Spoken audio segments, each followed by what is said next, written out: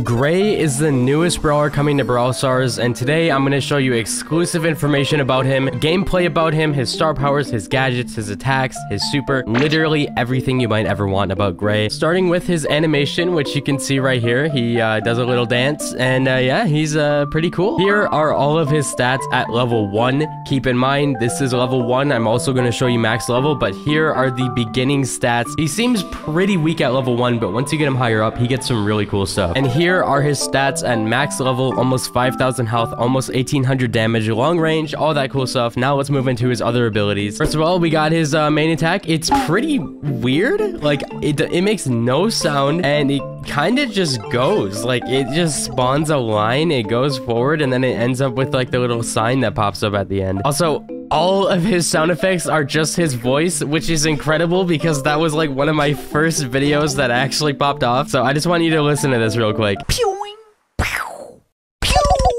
It's great. I love it. Either way, his super, you can only shoot it at maximum range. As you can see right here, I can only put it max range. But when you use it, you just teleport. And then it has a few seconds to reset. And then it's immediately ready. Like, it's ready that quickly to use again. It makes some pretty wonky sound effects, but I think that they're kind of funny. It's like cartoon sound effects. You could just keep using this portal, though. And, you know, granted, it's not a big area that you can move, but it's still pretty good. And obviously, with that much utility, you gotta nerf him in some way. So he doesn't have, like, crazy damage. It's basically like you're playing Jessie without her turret and without the splash. So he has pretty weak attacks, but he makes up for that with insane utility using the portal. His first gadget is called Walking Cane. His next main attack pulls his enemies to him, which I don't know how useful that would be for him, but yeah, you can do that. And his first star power is called Fake Injury. When Gray is at full HP, his next source of damage is reduced by 25%. It's kind of like Fang's star power, but a little bit different. So if we go into a game right here, we pop the gadget, then we can pull him in just a little bit. It's nothing great,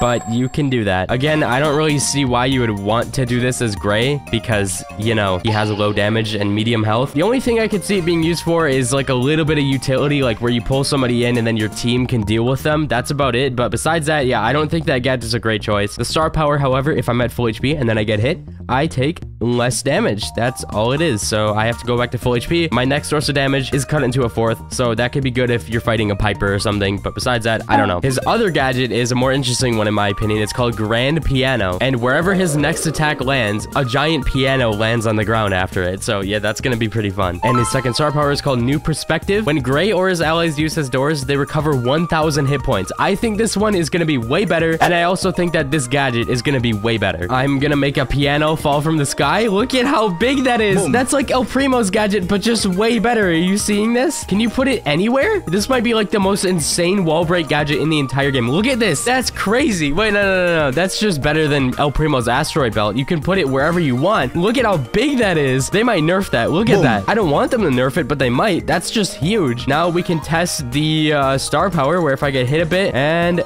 boom, recover 1,000 health. Something I want to test is if I use it, do I instantly regain 1k health? Let's find out. All right, so I'm at 1,900. Boom. You insta heal. Yo, he's going to be pretty good at surviving with this combo. I'm hopping into a practice match. I don't know how well this is gonna go, but I'm gonna try to use the wall break. I'm gonna try to use the healing. Let's see how big this is. Look at how crazy it is. Oh, it does so much damage. Wait, they just got destroyed. Wait, what is this? Look at this, dude. I can just put another one down. It's gonna break all of their walls. Boom. They have no walls. Wait, this is crazy. That's actually an insane gadget. That's gonna be insane. What if I put this here? Oh, wow.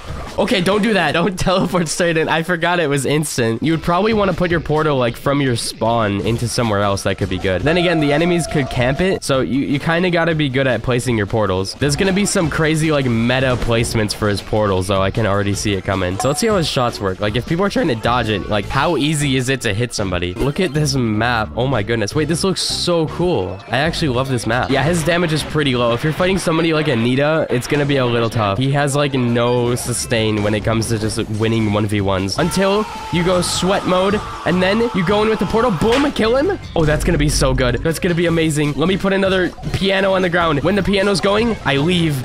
Wait, my teammate used the thing. No, how dare you? I can just leave. There we go. And he's dead. Wait, this is kind of cool. I actually really like this. It feels kind of like weak with his shots, but he's fun. He's definitely not gonna be a good solo brawler. He's gonna be like good at running away, but besides that, he's not gonna be good at actually like fighting people. It's kind of hard to land his shots, and they also just don't do that much damage. They're very thin. That's what I found out. I just want to throw a piano on her. So yeah, have fun running away. Oh, she ran away, but she died. Oh my goodness, dude. This is crazy. Look at this. And I can just teleport away. You can finesse people. You can finesse people so hard. Okay, Bruce, you're being annoying. I'm out of here. I heal 1k, and I am out. Get out of here, Nita. Get out of here. She's 1 HP. Go get her. Yeah, let's go. I'm just gonna teleport up here, and I kill the Shelly. Wait, where are you? Oh, I'm dead. Wait, Bruce, don't do it. Bruce, I can't deal with you. I can't deal. Ah. Kill the Nita.